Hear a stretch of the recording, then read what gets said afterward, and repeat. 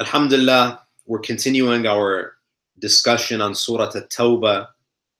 And since it's been a few weeks, just to kind of give you a quick summary. So Surah Tawbah is the 9th surah of the Holy Quran, and it's a surah that begins essentially with a declaration of war against the polytheists who violated the terms of their peace treaty with the Holy Prophet. And in the following verses, Allah subhanahu wa ta'ala addresses the mu'mineen, addresses the believers, and tries to motivate them to fight against those who have expelled the messenger, who have driven them out of their homes, who have violated this peace treaty. Because there were a number of them who were reluctant to participate in jihad. So you see that throughout Surah At-Tawbah, there are many ayat exhorting the believers to fight, to not be reluctant and not make excuses to participate in the battlefield. Now, in this vein, we find that Allah says in ayah number 23, where we left off, Allah says, Ya ayyuhalladhina amanu la tattakhidhu aba'akum wa ikhwanakum awliya in istahabbu al-kufra ala al-iman wa man yatawallahum minkum fa ulaika humul zalimun. Allah says, O you who believe, take not your fathers and your brothers as protectors if they prefer disbelief to belief. As for those among you who take them as protectors, it is they who are the wrongdoers.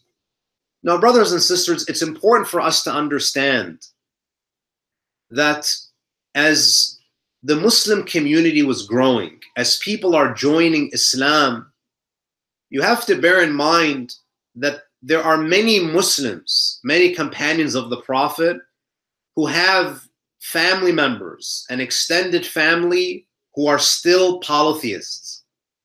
So with the advent of Islam, there were many families that became very divided. In one household, you might have someone who's a believer, someone who's Muslim, and then you might have siblings and parents and children, uncles, extended family, who have remained on the tradition of polytheism.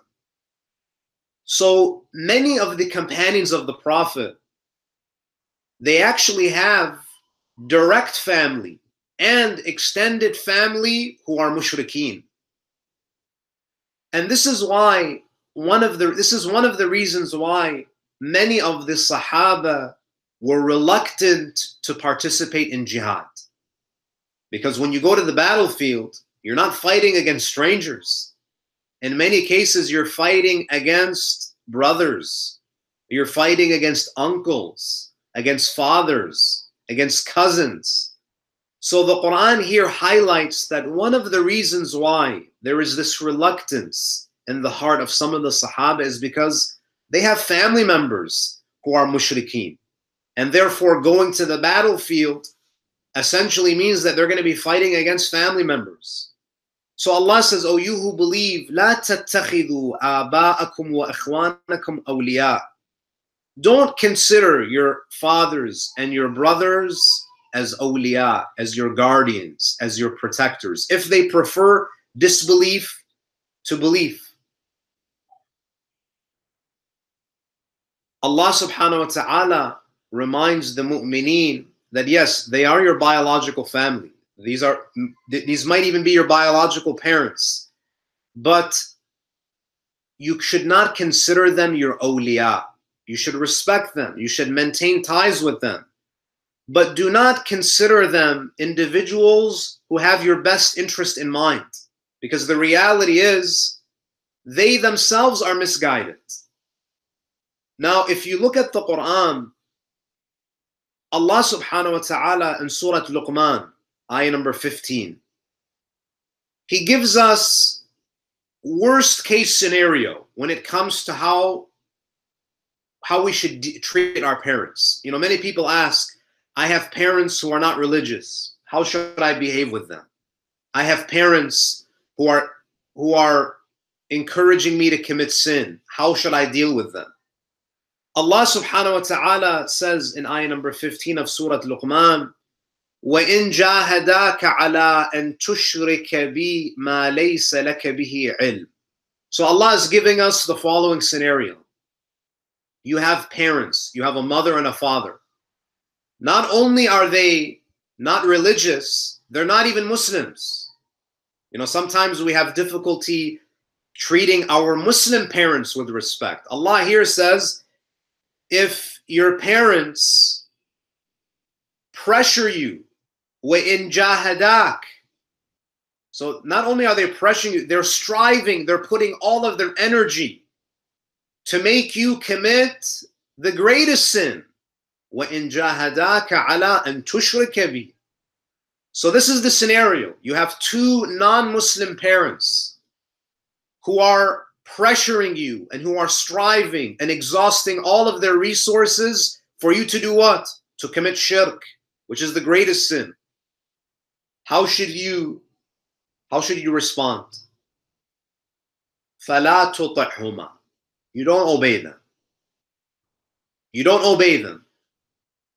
But the ayah doesn't stop there. Allah doesn't say just don't obey them and turn your face and sever ties with them. Allah says, فَلَا تُطِعْهُمَا وَصَاحِبْهُمَا فِي الدُّنْيَا مَعْرُوفًا. Allah says, don't listen to them. But even when you disobey them, do it respectfully. فَلَا تُطِعْهُمَا وَصَاحِبْهُمَا. So Allah says, even these non-Muslim parents who are exhorting you to commit shirk, they're doing mujahada, you know, from the word jihad. They're really struggling to make you commit this heinous crime. Allah says, don't obey them, but do musahaba. Treat them like companions. Meaning, don't sever ties with them. Be with them, visit them. Maintain a relationship with them. وَصَاحِبْهُمَا فِي الدُّنْيَا مَعْرُوفًا. Treat them as companions in this life. So Islam teaches us that we should even be kind to non-Muslim family members. But the moment these non-Muslim family members become combatant and they are willing to fight against the Messenger of Allah and the Muslim community in the battlefield, you have a right as a Muslim to defend yourself, even if it means that you have to fight against your own family. But under normal circumstances, you're to treat them with respect. You don't obey them, you maintain ties with them, but the moment they escalate the hostility to military conflict, you have to rise to the occasion. You cannot say, oh, they're my parents, I cannot fight, my father is on the other side. Yes, your father's non-Muslim, even if he is pressuring you to commit shirk, don't obey him, maintain a relationship with him. But now that it's now escalating to a military conflict, Allah says, do not use the excuse that these are my awliya, these are my guardians, these are my family members. Allah says, since they are coming to the battlefield, you have to also rise to the occasion.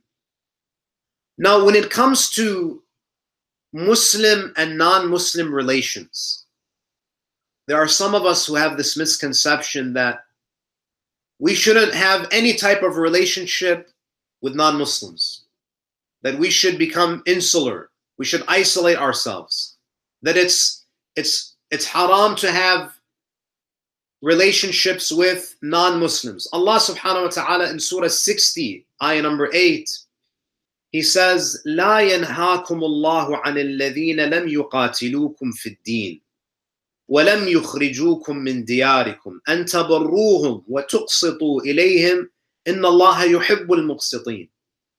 Allah says, God does not forbid you with regard to those who did not fight you on account of religion and did not expel you from your homes, from treating them righteously and being just towards them.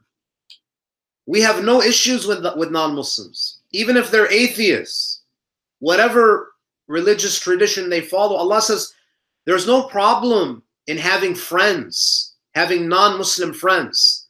But Allah subhanahu wa ta'ala, He doesn't want us to have non-Muslims as our awliya, as our intimate friends, where we share our innermost secrets with them, where we have a very, very close bond with them. This should be reserved for mu'mineen, but you should be friendly with non-Muslims. You should be friendly with all people. You should be just and righteous towards them. Who does Allah forbid you from having a relationship with?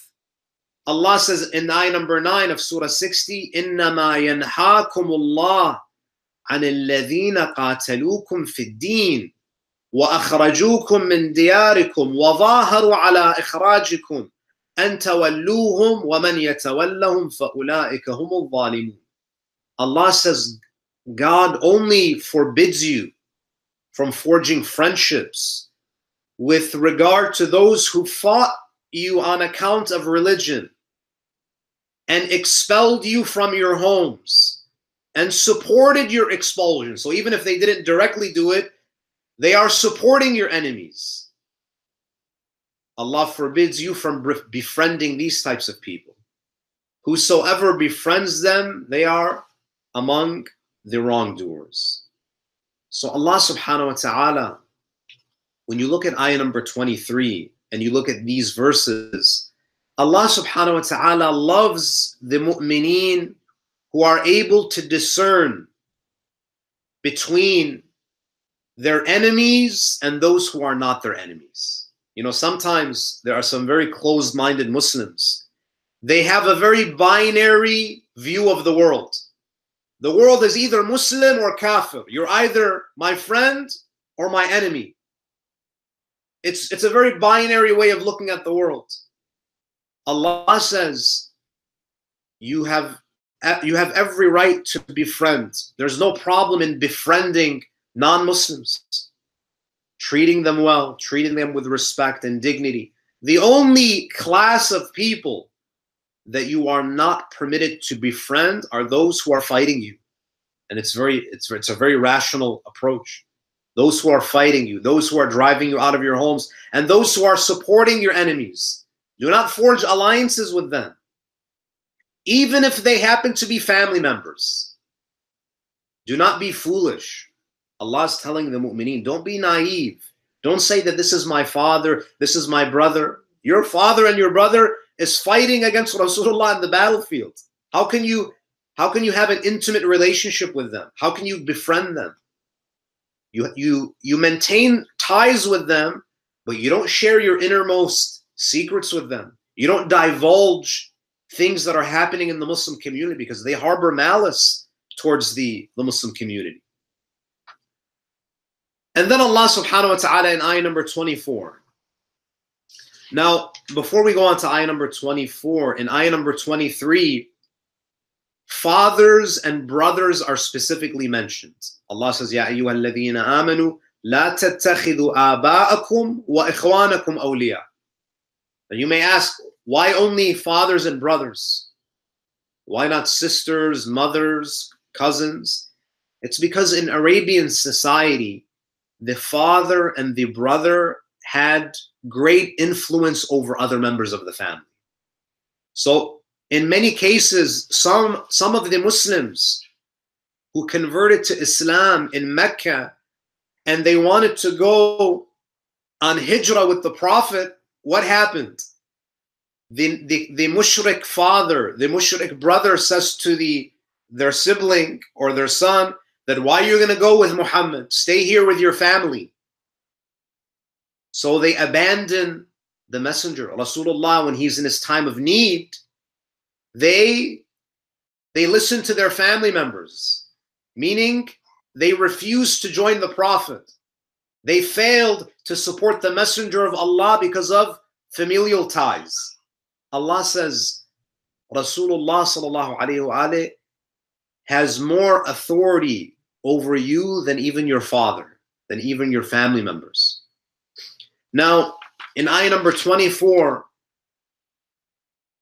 Allah subhanahu wa ta'ala goes into more detail. So the first, ayah number 23, Allah's beginning a discussion about the possible excuses that are being used by the companions to excuse themselves from participating in jihad. Then Allah says in ayah number 24, He gives more detail. قل إن كان آباؤكم وأبناؤكم وإخوانكم وأزواجكم وعشيرتكم وأموال اقترفتموها وتجارة تخشون كسادها ومساكن ترضونها أحب إليكم من الله ورسوله وجهاد في سبيله فتربصوا حتى يأتي الله بأمره والله لا يهدي القوم الفاسقين.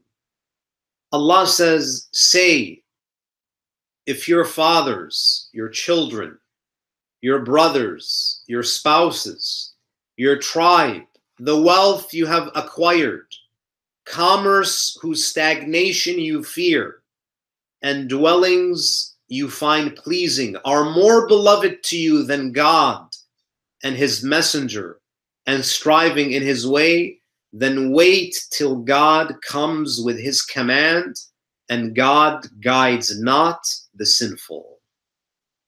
Allah subhanahu wa ta'ala here gives us a long list of the things which might deter the believers from joining the Prophet in battle. Allah mentions fathers, parents basically, children, brothers, spouses, tribe, wealth, commerce, dwellings. All of these things are used as excuses. We mention fathers and brothers, wives, spouses. When some of the companions wanted to go to the battlefield, some of the wives of the Sahaba, what would they say? You're going to go and you're going to make me a widow? You're going to leave me with orphans? Tribes would try to prevent their own tribesmen from participating in battle, especially if they were non-Muslim tribes. They would say that, listen, if you support Muhammad, then we withdraw our support from you. You're on your own. You have to be loyal to your tribe, because your tribe is your insurance policy in Arabia. If you go against the will of the tribe, you essentially forfeit your safety net, your security.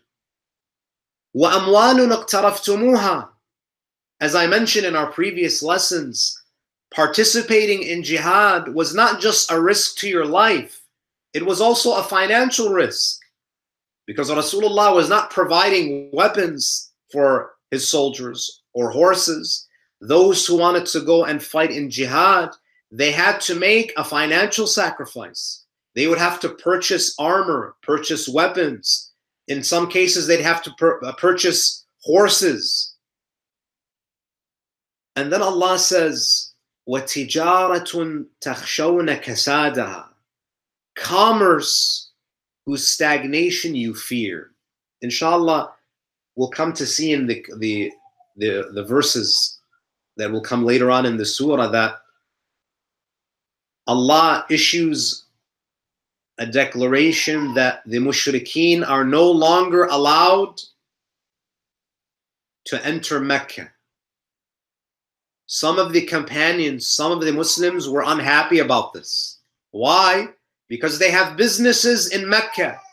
When you say that mushrikeen and kuffar are no longer allowed to enter Mecca, in their eyes, what do they see? They see that they're losing customers. So some of the companions, when Rasulullah, when the ayah was revealed that the polytheists are impure and they're not permitted to enter Mecca, some of them were unhappy. They were unhappy about this. They said that this is going to cause us a lot of stagnation in our business. We're going to lose half of our customer base, 3/4 of our customer base. So Allah says, if commerce whose stagnation you fear and dwellings you find pleasing. Some of the companions didn't want to leave and go to the battlefield. They were afraid that in their absence, maybe their homes would be attacked, that there would, the polytheists may damage their homes. So all of these things are mentioned. And subhanAllah, you see, brothers and sisters, that these excuses repeat themselves in every generation.